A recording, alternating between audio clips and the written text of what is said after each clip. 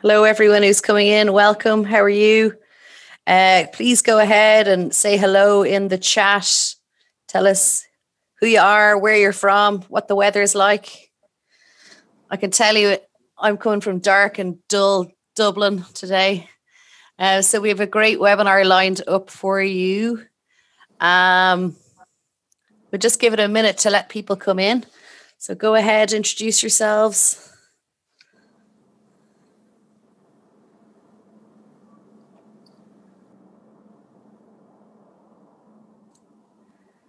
From Romania. Yeah, there's always a good Romania crew, all right. Grey Brussels. What about where you are, Antonella? Maria Rosa? Is probably lovely and sunny, is it? No, not so much actually. It's flooding today, so and it's pretty cold. Was it? What's pretty cold though? For Rome, of course. What's pretty cold? It's about 6-7 degrees. Oh, that is actually pretty cold. Yeah. So you see, it's not. I thought you were about to say like 15 degrees. No. Today it's a bit cold and it really raining cats and dogs, as you say there. That sounds familiar. And we've got some Croatians. Brilliant. So nice mix of people. I'm going to start sharing my screen for the slides, Francesca, and you can start. Thank you. Start us off. Thank you. And just give me a nod when you want the... Perfect. Thank you, everyone, to be here. I'm very happy to introduce this webinar that is named The Critical Thinking in Education. We will have 3 great presentations from Antonella Poce, Rosaria Re from Roma Tre University, and Orla Feeney from Dublin City Universities. I'm Francesa Amenduni, and I will co-moderate this webinar with Orna Farrell. That is, we are a member of Eden Steering Committee NAP. So please, thank you. So I will briefly tell you something about the network of academic and professional.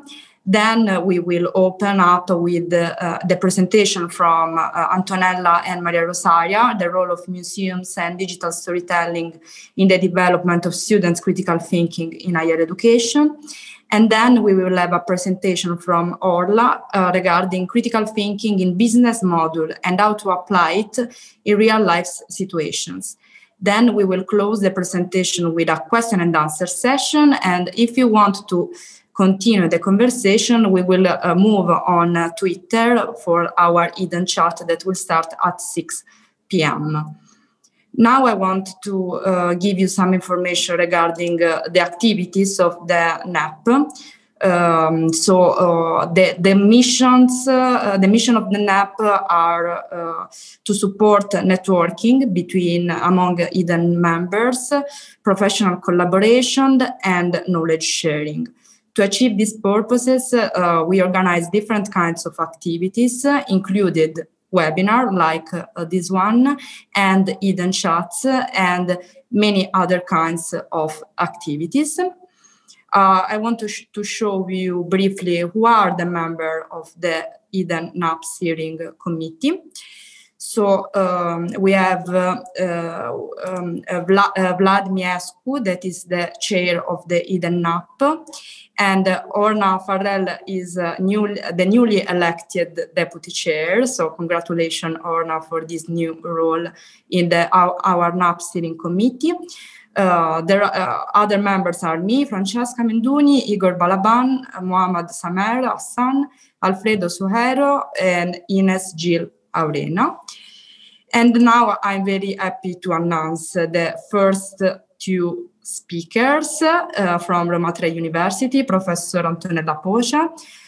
She is a senior Eden Fellow and currently Associate Professor at Roma Tre University. She teaches experimental pedagogy. at the Department of Education, and she directs also the Center for Museum Studies and 2 postgraduate courses, both in the field of museum education. She coordinates national units with European project frameworks, and she has been chairing international academic committees dealing with distance learning. And she's also author of different publications of national and international relevance on the topics of innovation, assessment, and the use of technology in teaching and learning in the context of heritage vision. And I will present also Maria Rosaria Re, Dr. Maria Rosaria Re, a collaborator and colleague of Antonella. She's a research fellow at the Center for Museum Studies, University of Roma Tre, and she's also an Eden Fellow. In 2020, she obtained a PhD in experimental pedagogy. She used to be temporary researcher at the Department of Actually, so sorry if I interrupt you, but she is. Yes, she's currently a temporary researcher at the Department of Education. Research fellow, yes. And she carrying out research in interactive teaching and learning online with specific reference to massive open online courses. And she cooperates with the Center for Museum Studies since 2013. And she's part in national and European research projects in the field of museum education, digital and transversal skills, critical thinking promotion, and new learning methodologies and evaluation. So I give the floor to Professor Antonella Poce to start her presentation. Thank you so much. Thank you so much, Francesca, for this introduction. And sorry if I interrupt you, but actually, Maria Rosaria will tell you more. She is still a research fellow at our Department of Education and cooperating and working actively within the Center for Museum Studies that I chair. So thank you so much. I'll start the presentation in a minute. I'm trying to share the screen. We had the trial a minute ago, but of course, okay. So thank you so much, Maria Rosaria. I will ask you to go forward. Anyway, we have been working on critical thinking in education, in particular in higher education, for many years now. And we have been developing this very complex skill and construct, I would say, from different perspectives and in different fields at different levels. Today we will try, please, the next one. We will try to tell you about the relation that we have been investigating between critical thinking, the use of technologies in education in particular. Of course, we refer to the post-pandemic era because this is a time when we have been forced to use technologies at every moment in our lives. It's true that, of course, also before the pandemic came in, technology every time of in our days is made of using our mobile phones, is made of accessing the internet, is made of working with our computers. But what we have learned, especially during this post-COVID time, is that we need to be able to use technologies in a critical way. We need to understand what's the best technology to be used according to different situations. And in this situation of choosing of making decisions, of solving problems, we develop cross-sectional soft skills, and we need to develop soft skills, that sort of soft skills, which are linked to digital technologies, but are not only related to how to use certain technologies. The idea of supporting the ability to use technologies, to know how to use technologies, can be fed, can be supported, can be enhanced, exercised, practiced, in our view, with the support of cultural relevant topics and environments. That's why, if we go on, that's why we try to, and this slide is related to what I was saying before. That's why we try to work on the development of different kind of activities and projects based on cultural environments, on especially museum settings and heritage settings. What we have done, of course, critical thinking skills are at the basis, and I'm sure that with the next presentation by Orla, we will be driven to a situation where these kind of concepts are developed. Of course, critical thinking skills are pivotal to have innovation, to have economic and knowledge growth. Different kind of agencies support the development of critical thinking skills. They are part of all the frameworks that from different kind of decision-making agencies come from. If we go on, please, Maria Rosaria. Yes, thank you. And so, not here, thank you. So the idea that we promoted in the project that we are going to present to you now is related to the possibility to link critical thinking enhancement strategies to the field of heritage education. I'm referring to heritage in the most the widest sense and meaning that we can attribute to the term, because we will see that what we have been trying to do through this technology is to mix different kind of cultural aspects in order to support and enhance critical thinking skills. What we have done, we meant to, and I'm really sorry that I can't move from one slide to the other because, of course, Maria Rosaria can read my mind, but not completely.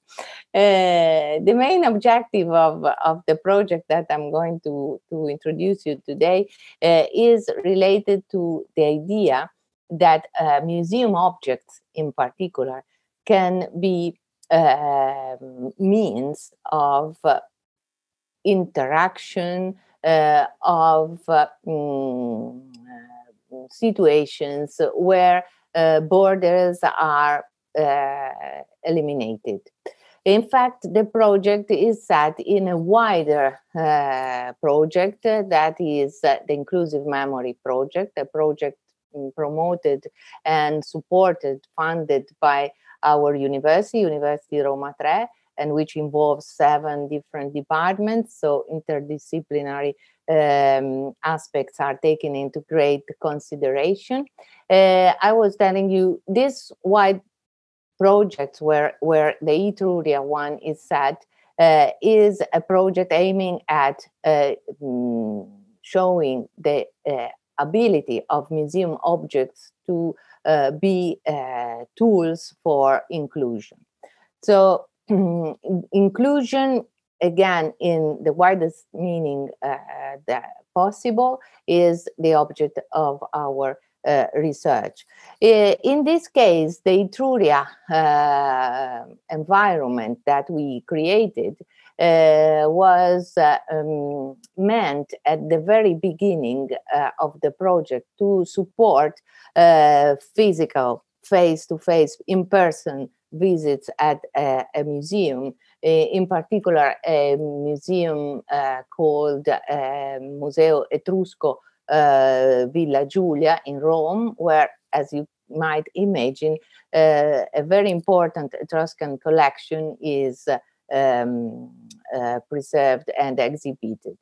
After the COVID came out, we couldn't, of course, support this kind of visits with our students and with other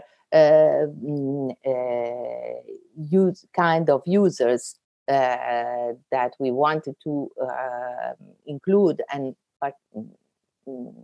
make them participate in our activities. So we developed this environment, which is a museum, actually, a new sort of museum, virtual museum, where a specific activity is created. What did we do? We started from a first main assumption, the one that makes the object talks about its history, its story, and telling us its story as a short story involves the user in a sort of personal dialogue with it. Different authors underlined the way our objects and our making stories is part of our human development. As children, we make sense of reality. We tribute meaning to reality around us, telling stories or listening to stories.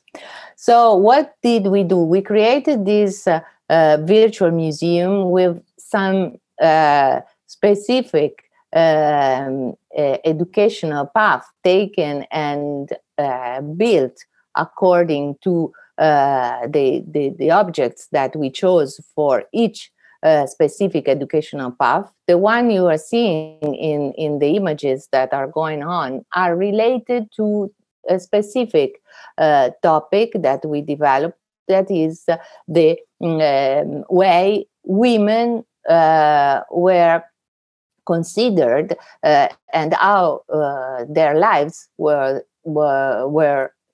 conducted during the Etruscan time.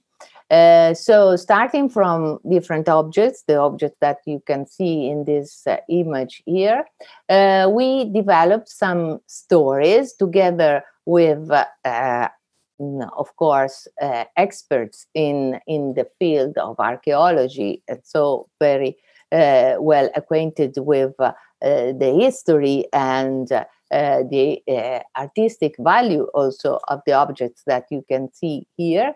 Educators and of course engineers and designers. Together we made up the stories connected to each object, and we developed the system where we tried to involve the users with different evaluation tools. From the very beginning, and I think we saw the image from the very beginning, when the user enters the system, we developed some questionnaires to understand the individual preferences of the user. And according to these individual preferences, address and guide the user within our virtual museum. Within the museum, the users have the possibility to listen to the story connected to the object. They can also have the possibility to connect to listen to a soundtrack related to the object, and in the end, they have a different tool to understand, to reflect on what they experienced. Through the collection of the data that we got after using this system, we had the possibility to evaluate the experience, especially trying to reflecting on the possibility of enhancement in critical thinking levels. Here you have some data, but I won't go through them because time is very short, and I would need to describe the results in details. If we stop to the previous one, the one where we explain how the project was carried out and what were the data that we collected through different tools within the system, you can see that besides personal data to develop the user's profile, and so to understand where to guide our users, we worked on their general artistic preferences or on their favorite activities and mood, on the dimensions of extroversion and introversion that were connected to some of the results that we collected, on their preference for the museum objects that were selected, and or on the related contents, the narrations, the stories connected to the objects, and their preferences related to their museum experience preferences, so virtual, physical, or blended. We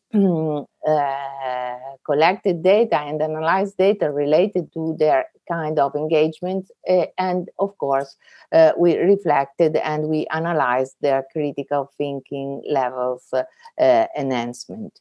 If we go on, we'll see different kind of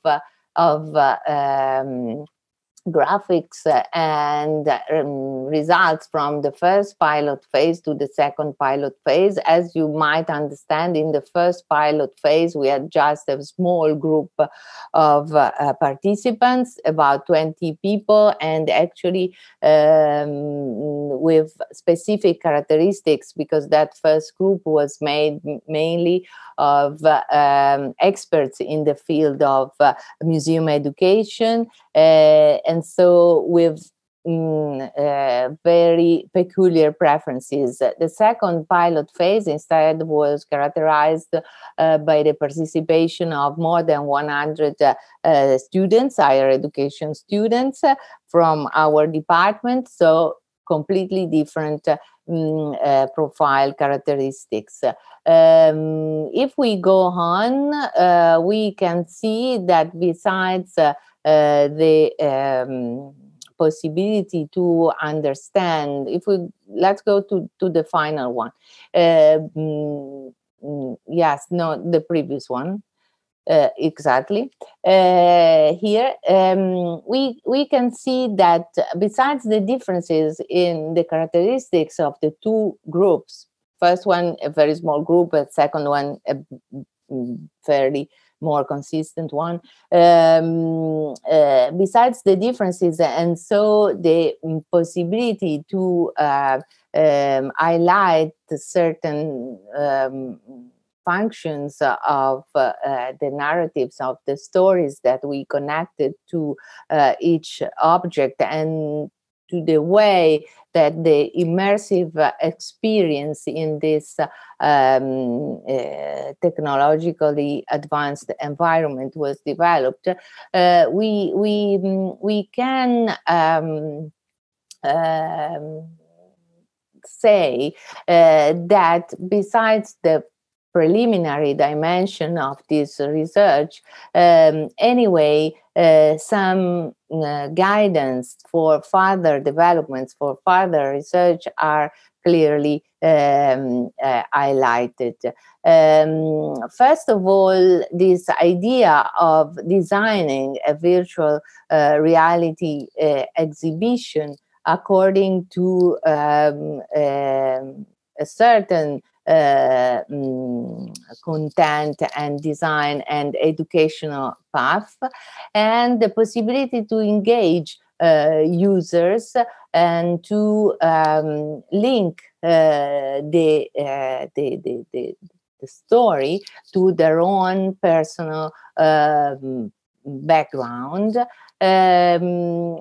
not with the intent of making them learn about an Etruscan collection or the Etruscan history or Etruscan art and archaeology, but to understand and to learn how to reflect on their own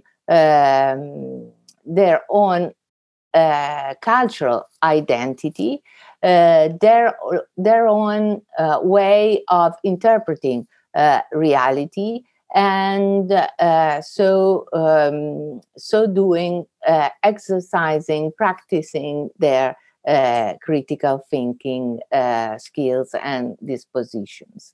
I'm not going in detail to the results, but we found that there's a general correlation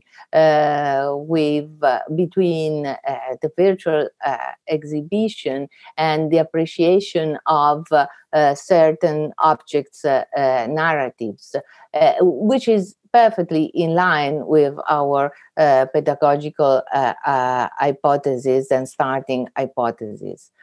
So the idea of combining digital storytelling and reflective question methodologies, which is at the basis of this project and other projects that we have been carrying out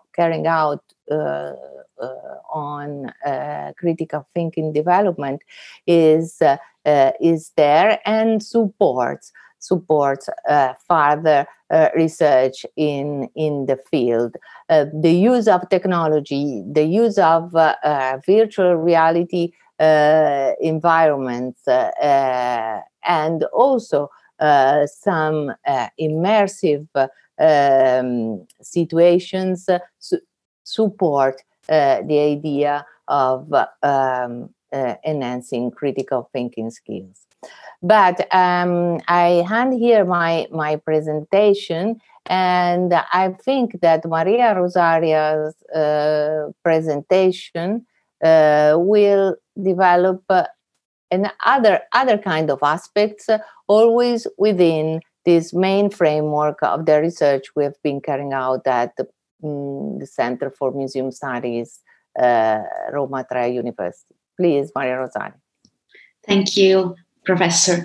Exactly.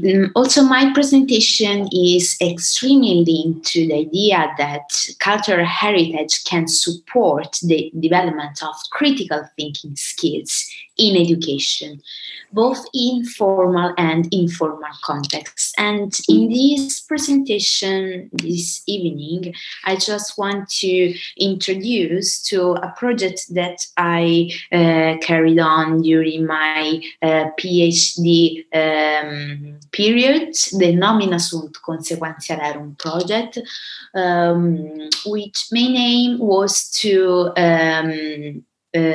design learning path for secondary school pupils, so not for higher education institution curriculum, but mainly focus on secondary school students, that can support critical thinking promotion through the fruition of a particular museum object that are Latin inscriptions. The idea of combining critical thinking in museum context is extremely linked to the presentation that Professor Poce did before, because the museum context, the museum objects in general are underlined as pivotal for the development of active citizenship and also for the development of a person in the total idea that we can have. In life learning idea of education, the relation between formal and informal education should be supported. So the Nomina Sunt Consequentia Rerum started from the idea that we have to create a sort of integrated learning path between museum and school, where competencies, skills are developed together through the use of specific learning path and methodology used for this purpose. As regards the learning approaches that support critical thinking development in museum contexts, for sure the idea of the active learning, the constructivist approach, the social constructivist approach should be underlined, because it's when visitors, users are an active part of their learning. Only in this situation we can find a real promotion of transverse skills competencies.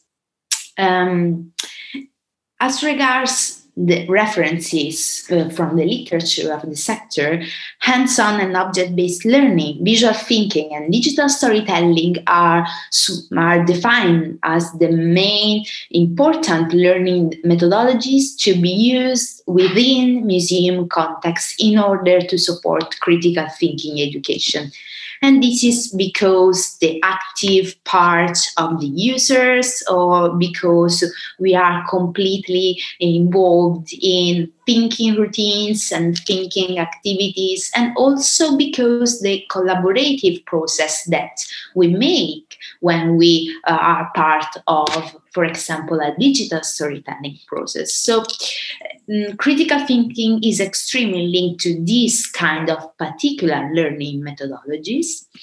And the use of Latin inscription as museum objects, are very particular museum objects indeed, in these experimentations starts from the idea that language communication is at the basis of critical thinking. A good critical thinking is also a good, has also a good knowledge of his or her language. She or he can use it very well. So the idea to connect critical thinking and language skills is related thanks to this research hypothesis. In the Nomina Sunt Consequentia Rerum, 144 pupils from 2 different vocational schools participated in the project.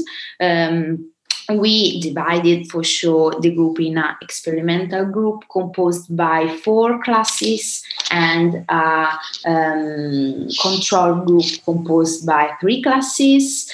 The students involved are between 15 and 17 years old. And the museum context was a particular museum context. Is the Musei Capitolini. It's one of the most important museums in Rome. And the Museum Capitolini is composed by 2 different buildings. In this picture, we have just one building. And the aisle that connects these buildings is the Galleria Lapidaria. You can see is a sort of aisle where the Latin inscription from the Latin periods are based on the left and the right of the aisle itself. So users and visitors can read or simply touch the object just walking through this aisle.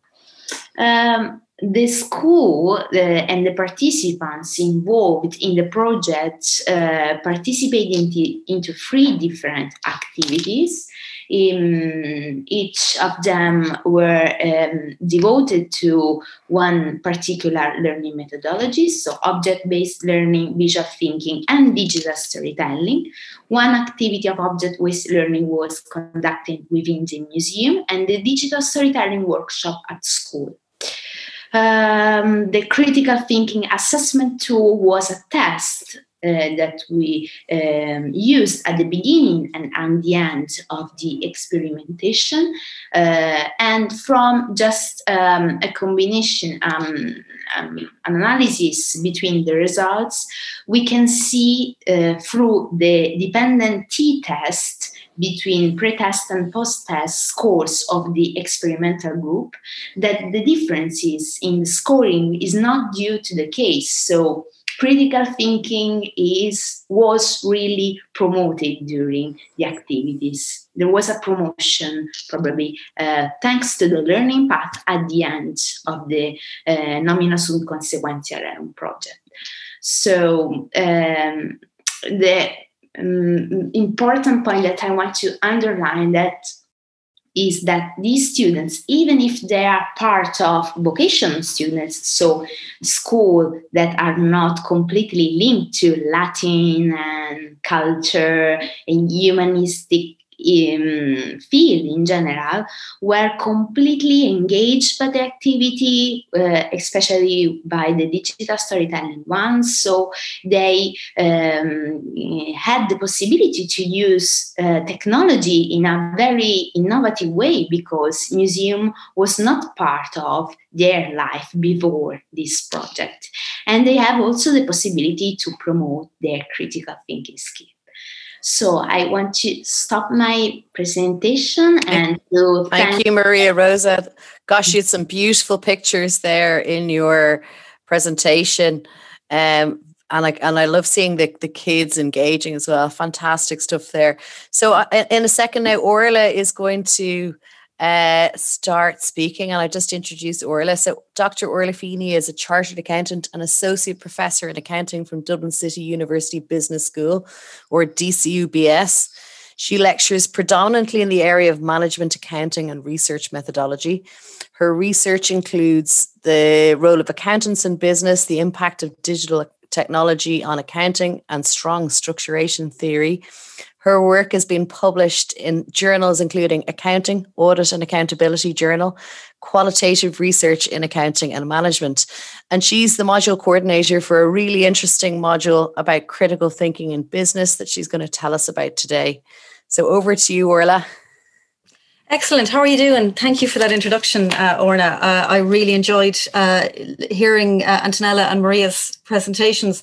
As you'll see, in terms of my content, the discipline I'm talking about today is vastly different to the 2 guys, but it was interesting how much I recognized some of the concepts, or a lot of the concepts that you were talking about. So, we're all very much on the same page So listen, Orla Feeney, I'm Dublin City University. I'm primarily an accounting and finance lecturer, and I'm a director of the accounting and finance program in the business school. But I'm speaking to you today because I was part of a team that developed and now delivers a module entitled Critical Thinking for Business within the business school. So this is a very practical walkthrough how we developed the module, what the module is all about, and so far how it's landing. And we just kind of hope that those insights might be helpful to any of you out there that are about to embark on a similar project.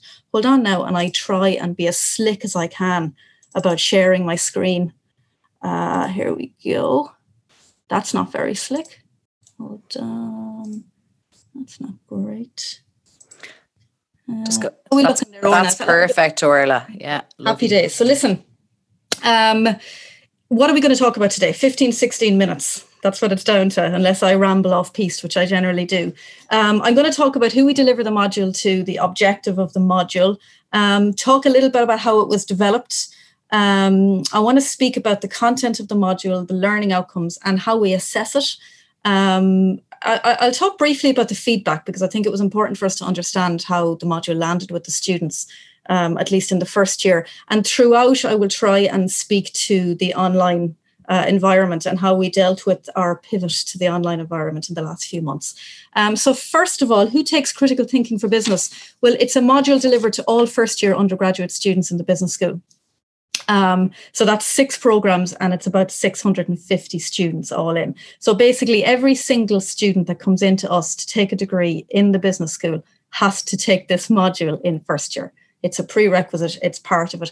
That's actually really nice.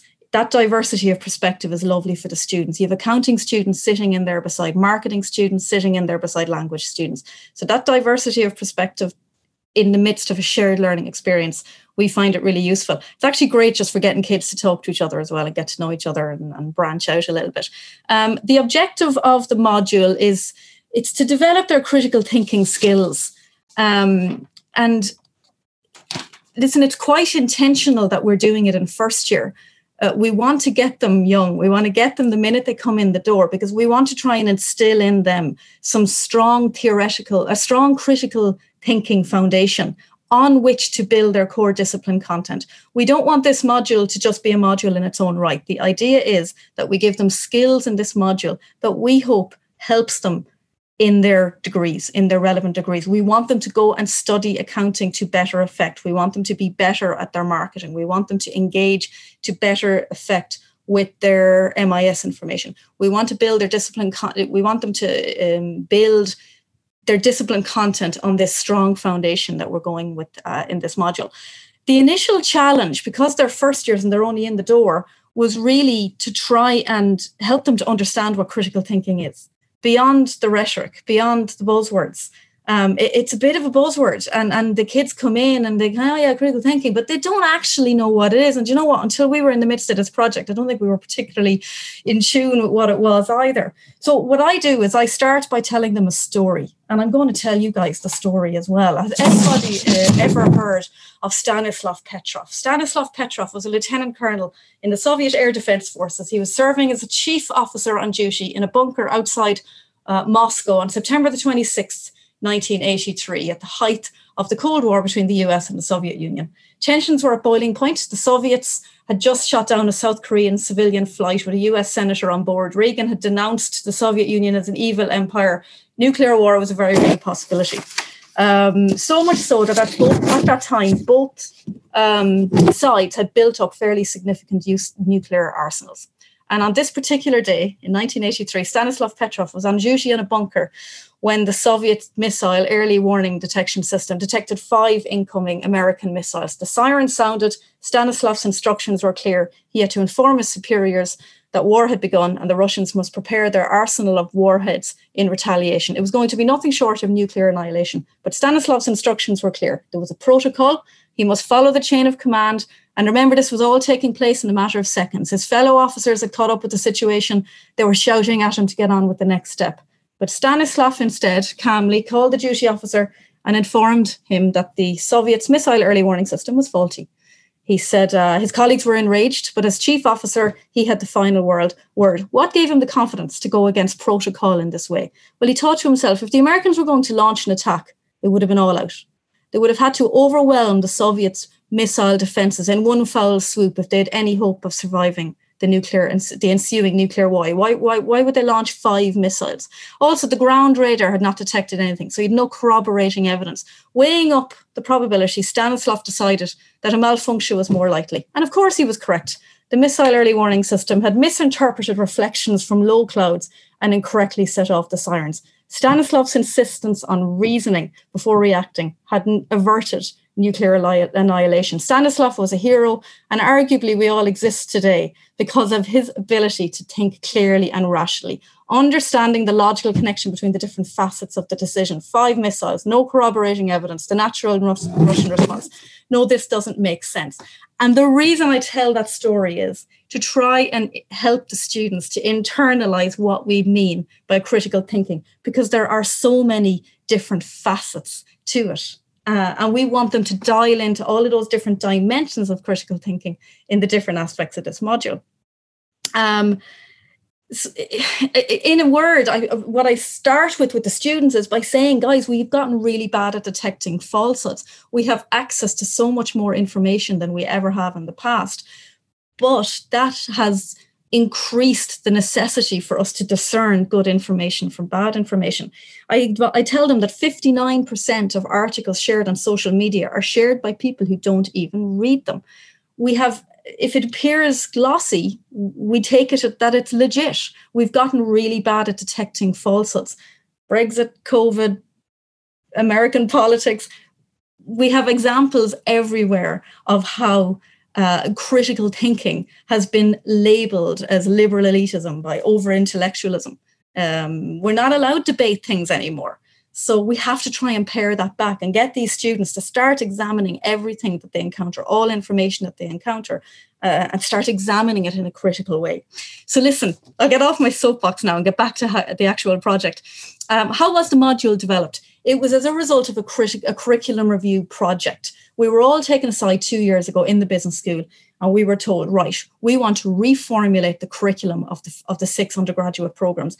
And as part of that, one of the key goals of the business school was to produce graduates who can make decisions in an evidence-based manner. Okay, so I was part of a cross-functional team, and we were charged with incorporating evidence-based principles into our undergraduate degree program. And the first step in this, we felt, was to develop their critical thinking skills. Listen, it aligned with a clear call from the marketplace and the National Skills Strategy in Ireland for enhancing the critical thinking skills of graduates. This is a slide I actually throw up for the students because they really like it. It really makes them feel like this is relevant and this is going to help them in terms of their graduating and getting a degree. The World Economic Forum announced in 2020, and I'm imagining when they have time to update this, critical thinking will be even higher. But it was the second most important skill in any graduate entering the workforce at the time. The students really respond to that, really advising them just how much employers want them to develop this skill. So listen, a little bit more about the project.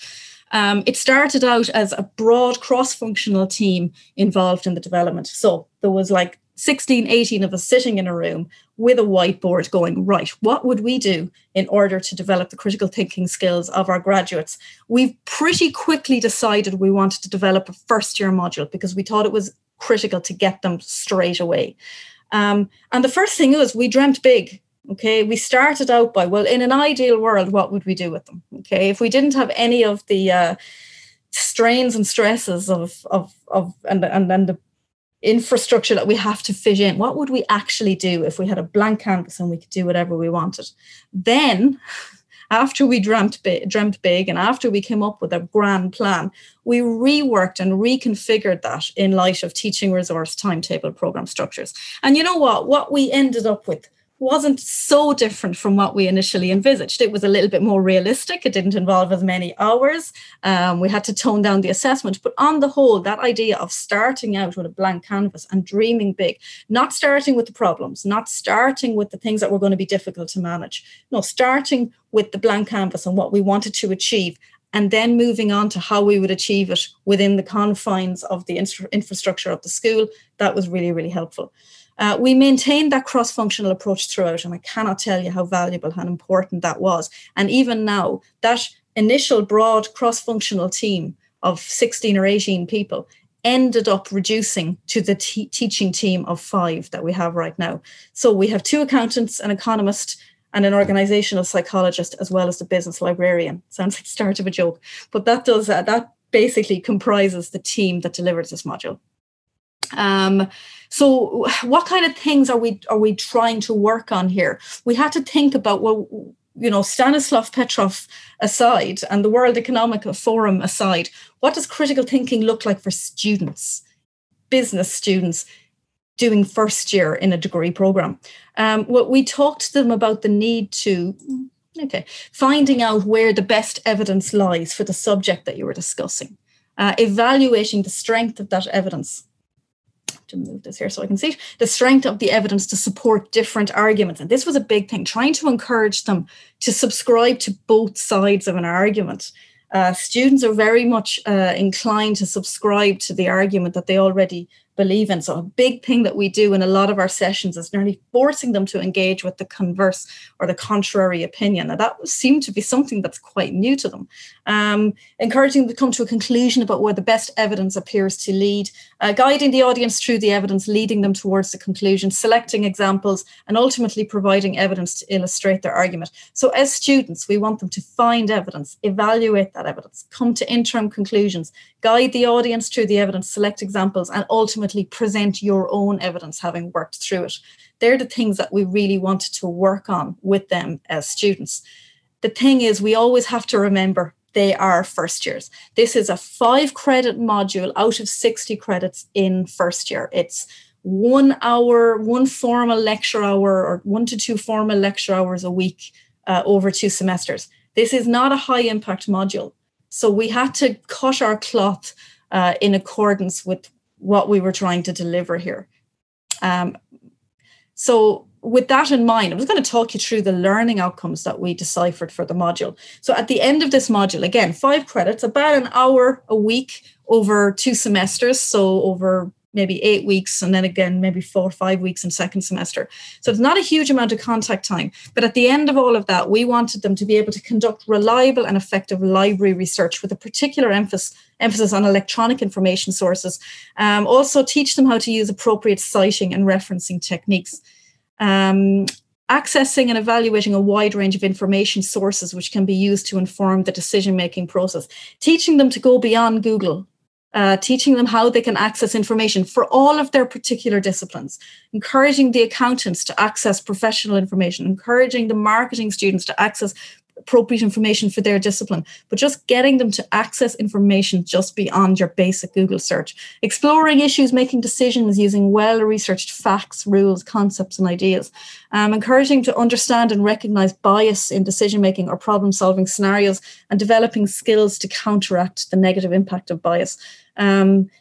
Helping them to think critically and logically when forming opinions and judgments, and ultimately combining insights from a broad range of disciplines, and helping them to understand the importance of the weight of evidence in a decision-making scenario. So that's what we wanted to achieve with the module. So listen, a couple of slides on how the actual module works in terms of nuts and bolts on a weekly basis, okay? So sometimes the students are in a large plenary session like that one, okay? And the objective of these large plenary sessions is to disseminate content, explain concepts, go through the basics. This year, because we couldn't sit in a room like that, we delivered these sessions in live Zoom sessions with approximately 200 students per session. Listen, we don't like Zoom sessions with 200 students. It doesn't feel like a nice way to teach. But we got a couple of TAs in for the sessions. We got them to manage the chat boxes. We broke them into breakout rooms every 20 minutes, half an hour, and got them to talk to each other. And you know what? It did the job. It worked. Particularly for those sessions where you really are just trying to go through content, go through basic concepts, to help them deal with the workshops that were coming the week after. We supplemented this with some asynchronous content, so they weren't overloaded with live content. So where we had particular tools and techniques that we wanted them to use in assessment thereafter, we would pre-record this on asynchronously and pop it up on the web for them. Because we didn't want to overburden them in the live sessions. We kind of wanted the live sessions to be fun. We tried to have a bit of crack, as we say here, in these sessions. So we tried to keep them light. So we didn't want to overburden them. So they were the live plenary sessions. Sometimes students worked in smaller workshops, and this really came out of the curriculum review project. We were very invested in breaking these guys into small groups and dealing with them in small numbers. 650. That wasn't easy. That was enormously challenging. And from a resourcing perspective, it was our biggest challenge. But we did it, and it works. And that's why there's a big team of us delivering this module, so we can still do it. Why do small groups? Look, it helps to foster greater engagement and create norms of academic citizenship.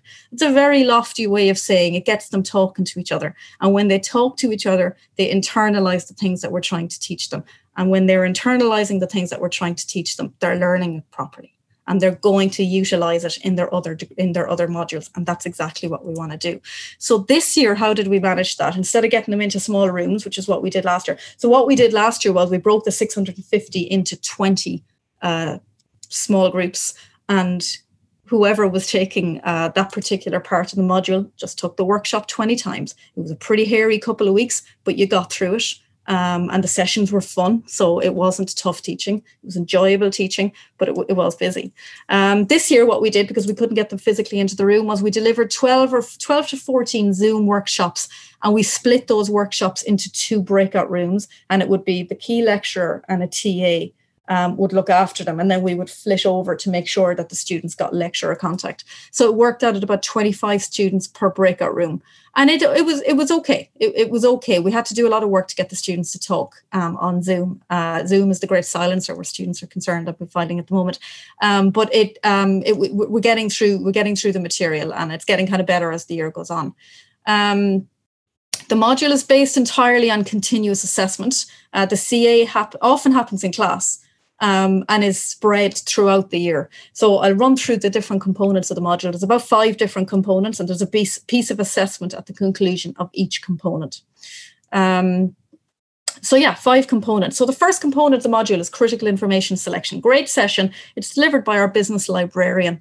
And he comes in and he really talks to the students about how to access information, how to discern good information from bad information.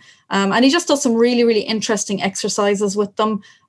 He goes through transcripts from White House meetings and asks them their opinion on it. But then he shows them the same transcript with information not redacted as it was in the original. What's your different perspective on the information? That kind of thing. Real life examples.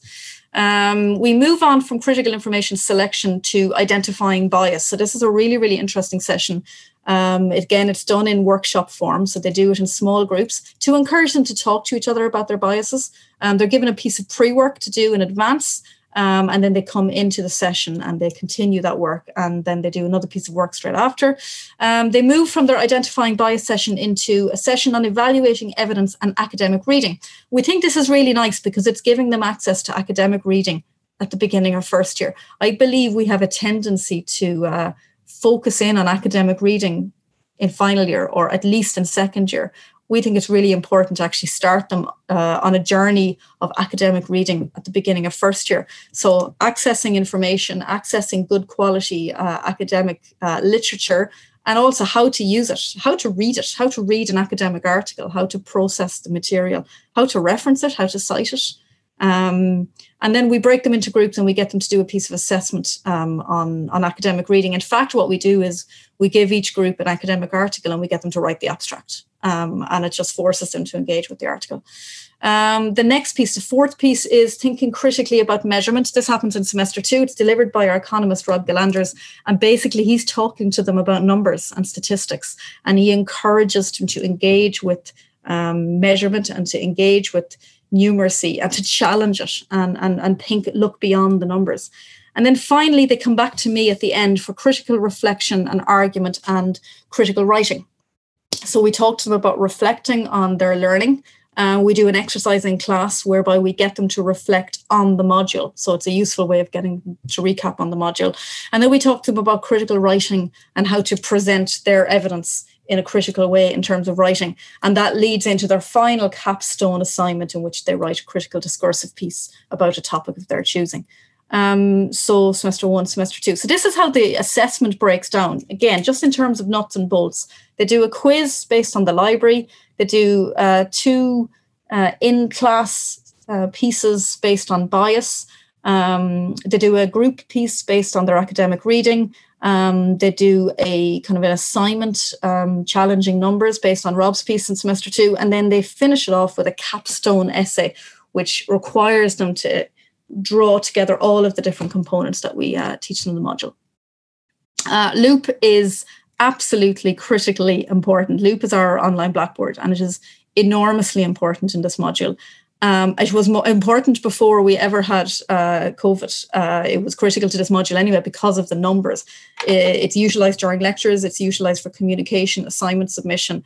If we didn't use technology in this module, we just would not be able to do it. So we have a learning technologist in the business school who is our oracle and guru, and he did enormous work in terms of helping us build a technological infrastructure around the module. It just could not have happened without it. Similarly, the teaching enhancement unit, of which there are some on this call, were just enormously important in terms of helping us develop a solid technological infrastructure around the module. Just would not have worked without it.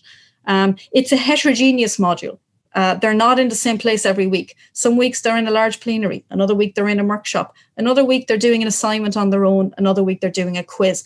That requires a lot of housekeeping and a lot of management, and the technology helps us to do that.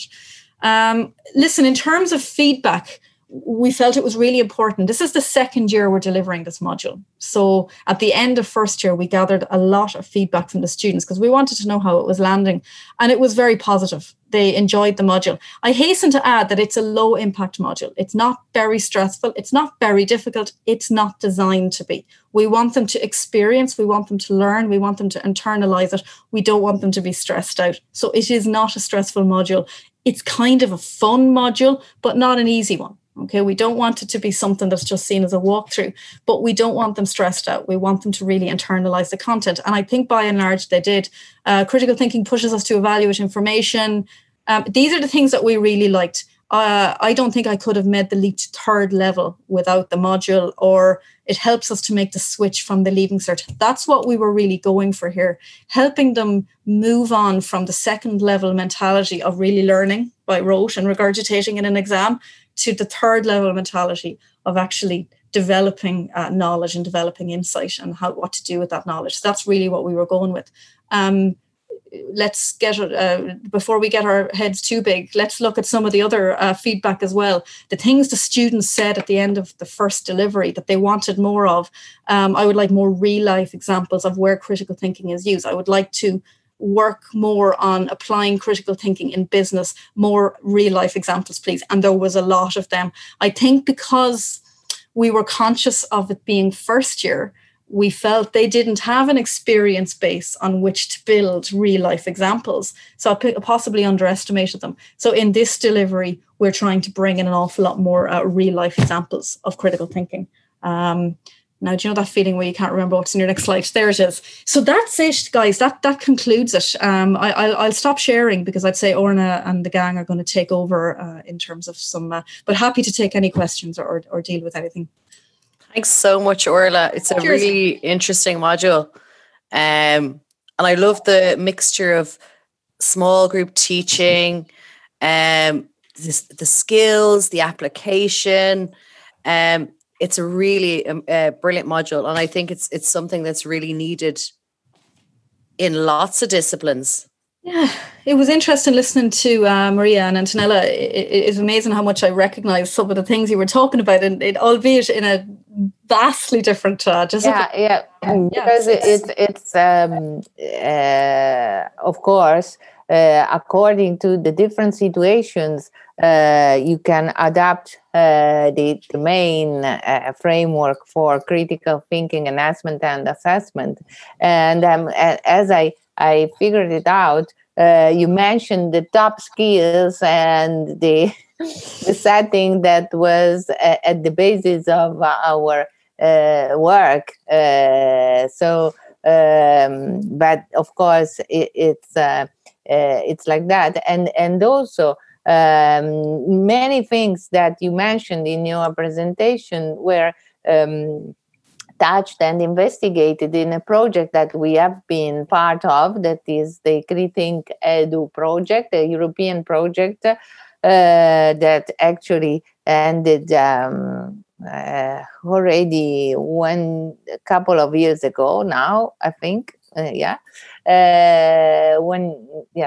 couple of years ago, where our department, our group was part of, and that was based on the revision of the curriculum in different areas, in different subjects, in view of enhancing critical thinking skills in higher education students. Many different subjects were involved, different departments from different countries in Europe. And the idea was basically the one that you developed in your module. So trying to adapt every curriculum to the idea of enhancing, supporting, practicing and teaching critical thinking, which is possible actually. You were presenting, but there was a question in the Q&A session related to how to teach. Is it possible to teach critical thinking? Yes. Through these kind of activities that might be different, and of course me and Maria Rosaria, we presented the cultural and heritage perspective, but that perspective can be adapted to any field of study. We have been cooperating for so long with the University College of London, where a Center for Object-Based Learning has been created, and where they have a large number of university museums, so they can go from one subject to the other very easily, but whatever teacher can go there and be supported in using a museum object to teach their own subject and to train young thinkers in their development, in their learning. Thanks, Antonella. I suppose we've time for maybe one or two questions. We're running a little bit over, but we don't mind, do we, Francesca? It's all good. We're flexible about the time. We're taking an Irish style. Yes. So, any questions? There was a couple there in the Q&A that some of you have already answered.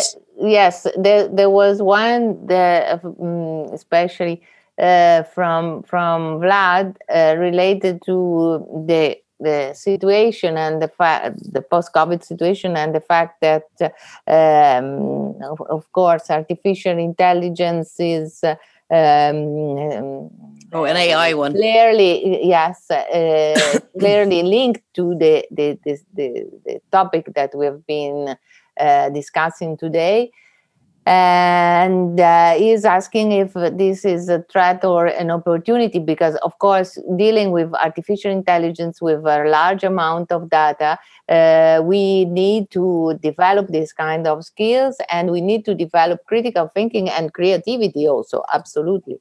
And he's asking, is this a threat or an opportunity? No, it's an opportunity, of course. We need to use this time and this kind of difficult situation anyway to develop divergent thinking, growth, and really have a change that in a very tragic and difficult way is supported, is prompted by the pandemic. True, and we can't have robots stealing our jobs. Yeah. I have to say, I'm a bit obsessed with AI. I'm a bit obsessed with critical thinking and AI, because I'm doing a bit of research on AI and accounting, because I'm an accounting teacher and I want to make sure that we still exist. So I'm very keen to demonstrate how we will always need judgment, critical thinking, creativity. And I actually think the more information, as I said to the students all the time, the more information we have, the greater the need for critical thinking, because the greater the need to discern good information. Yeah. And I think your argument there at the start about how poor we've become at discerning good information from bad, it's, that statistic was incredible. Yeah. And I'm never going to admit that I ever share a thing that I haven't read. I think any more there was one. I think we probably have time for maybe one more. People are leaving though, so maybe we will just say thank you very much to everyone for your contributions. The panelists, thank you very much. We were really interesting, and to the attendees, thank you very much for coming along. There's a question from Tatiana, and I think it's addressed to us. Okay. Tatiana, don't worry. Please write to me privately. My email address is easy to find, and or contact Francesca. That can give you my email address, and I can answer to your question with thanks, Antonella. Yeah. And someone was looking for you to share your materials, Orla, as well. Yeah, sure, absolutely. I'll email you, and you can do it. And I think the Secretariat will share the slides and stuff as well. Yeah, perfect. Fantastic. So thank you, everyone, very much. We're going to jump onto another platform now, onto Twitter. Let me just give you the details there for participating. It's going to be a 16-minute Twitter chat now. So the hashtag is Eden Chat, and how you participate, we're going to put up some questions and you can put up some answers, and try and remember to put in the hashtag and the A1, A2, A3. So looking forward to seeing you on Twitter. Great stuff. Super. Thanks, everyone. Thanks, guys. Take care. Bye. Enjoy the tweet chat. Thank you. Bye. Bye. Bye. Thank you. Bye, everyone. Thank you. Hey, guys. Thank you.